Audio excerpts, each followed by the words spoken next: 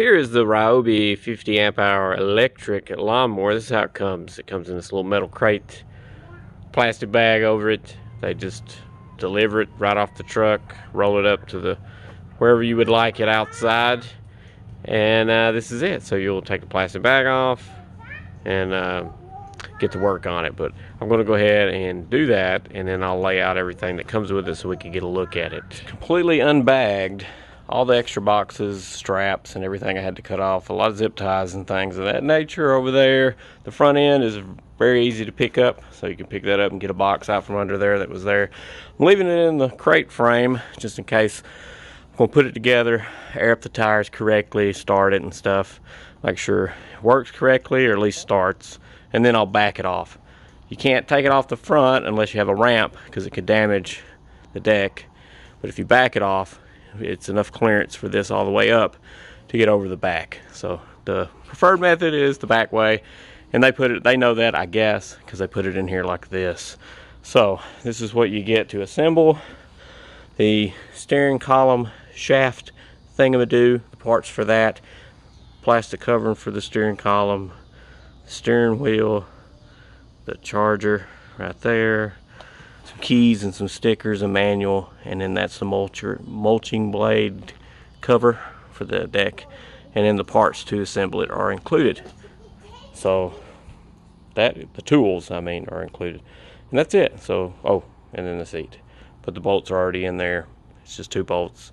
You'll connect this cable up, which is pretty convenient to get to, because for future maintenance you can lift the seat, pull this cover up, and disconnect this. You'll want to disconnect this even when you change the blades or do anything, so you don't possibly get electrocuted. But there's also another cord that connects to the bottom of the seat in there, and that's for whenever you fall off the seat or jump off, the blade will disengage. So I'm going to put all this stuff together, and we'll take a look at it again. Alright, so this is everything put together. It's kind of a beastie looking thing.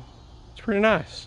So let me air up the tires, back this thing out, and we'll comb over some stuff in the garage, because it's going to be dark. Finally ready to take this beast off the crate. 20 psi front and back. The back were actually okay, and the front were low, but got them aired up. It is dark because I had to go in and watch the kids while the wife ran some errands, but hey, we're right here. Let's get on this puppy. I will say this before I forget. Your Yeti coaster or whatever doesn't fit in the cup holder. They needed to make that a little bigger, in my opinion. And parking brake lever down there. Nice bar here. And here's a little, we'll get closer in depth here in a little bit. No spot for your phone, no place to charge it, just bare bones, which is great. It's automatically on. You just don't hear it. I'm not used to that.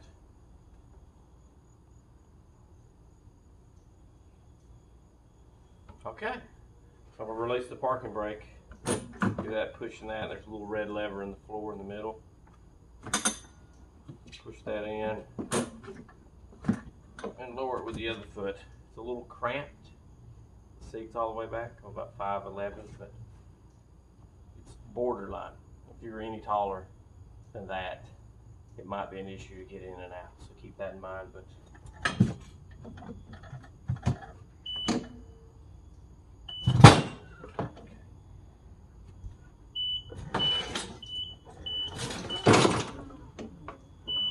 I'm worried this is going to hit the rail because you're supposed to take everything down, but yeah.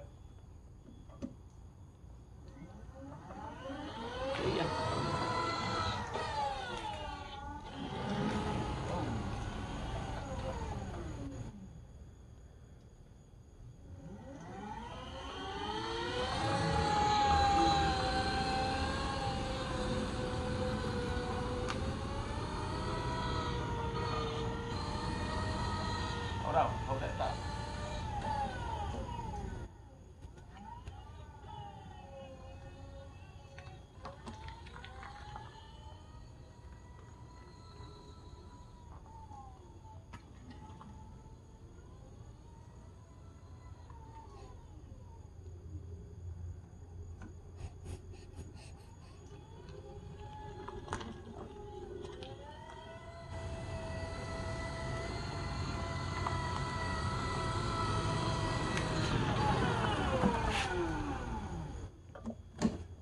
it's got a, what is it? Regenerative braking? Regenerative, I think it is. Braking, to where if you let off the gas, it's supposedly going to add some juice back in there, but it's not really. Light button. Turn on the blades. See what that sounds like. Ready? Don't know. Won't let me. Will it let me?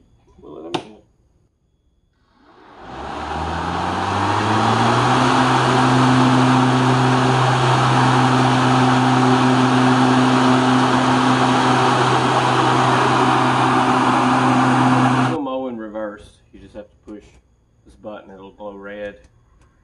And if it's not on, you go backwards. The blade will just shut off. You'll have to pull it again, but it won't completely kill the motor or anything. I'm kind of excited about it. It's nice to have not an engine. It's just nice and quiet. Just make sure to plug it in after your first initial play with. Get in, you'll get a little blinky light right there. This toe plate here is a little deceiving. Like, it's not that thick of a gauge. It just has a lip that comes down. It's still a pretty thin gauge.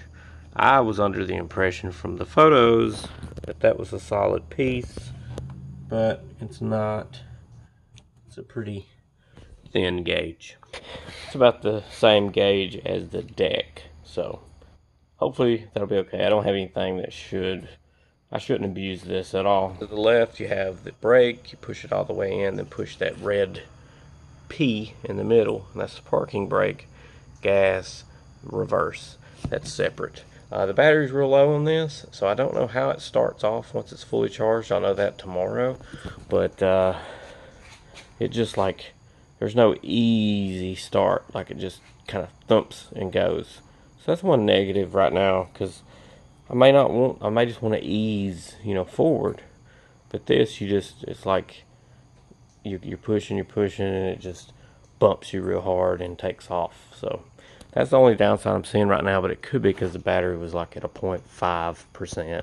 And about the batteries, this is a lead acid battery. It's not lithium, and it can be good and bad. That's the price point. That's the only way you're going to get an electric mower right now for this cheap, is with that. And about the pricing, I wish they'd quit playing the yo-yo game where it's like $400 off here and there through the year on these things or something. I kind of wish it would be $17.99 for the 50 amp hour, $200 more for the 75, and $200 more above that for the 100 amp hour, and just leave it alone. Never put it on sale. That's a good price point. That'll sell because it's like for the longest life one. The Cub Cadet Lithium's like 1,000 more than that one, so it's gonna sell. And if they knock $400 off all the time, I wonder how much it costs them to manufacture this, and how much are they making. After every single mow, you'll have to plug this thing in. It goes through deep cycle charges and maintenance, so you have to leave this plugged in all the time. And I'm pretty sure that's different with lithium. So that's a downside to this, because I've heard people say, well, I can get 2 mows out of this before I have to charge it. Actually, you kind of want to leave it plugged in all the time so you can stretch out those batteries. And you can actually get about 8 years or so on average with this battery. It's 2,000 cycles for these batteries for this mower. So a typical yard, somebody figured it up, I read online, 8 to 10 years he guesstimated on these batteries. So it's not bad for a little bit of a price hike if you can catch it at its bottom dollar over a gas one. So I'm satisfied with it. And also changing the blades, you got to take the deck off or raise up the front. But I'm going to try to utilize this bar here and pick up the front, because I can pick it up. It's pretty easy. It's almost 500 pounds, I think, 400 something pounds, so pretty heavy. And the largest one of these models here is like 600 something pounds, so the batteries adds a lot of weight. But it's back here in the back, so I could pick it up on the front by the handle in the middle, no problem. Pivot that back, and I may put a block of wood here on each side so I don't bend this, because this does protrude out a little bit past the wheel, not far, but a little bit. So I might put some wood here and here for that to pivot on and not bend that toe plate.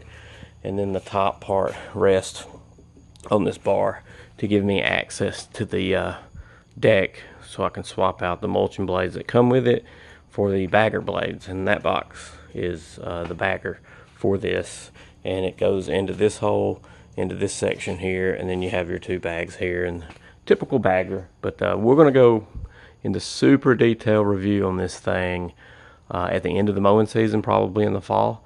So stay tuned, subscribe for that.